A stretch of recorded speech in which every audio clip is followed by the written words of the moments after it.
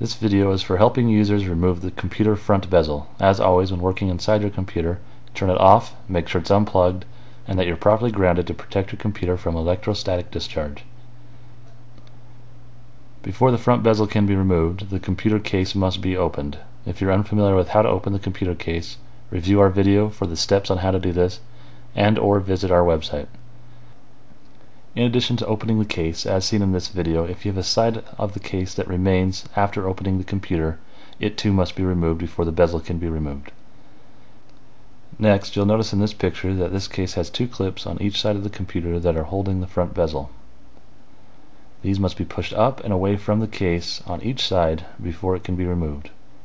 While removing the front bezel, make sure not to pull too hard, as it's likely it's connected to the cables that are connected to your computer motherboard.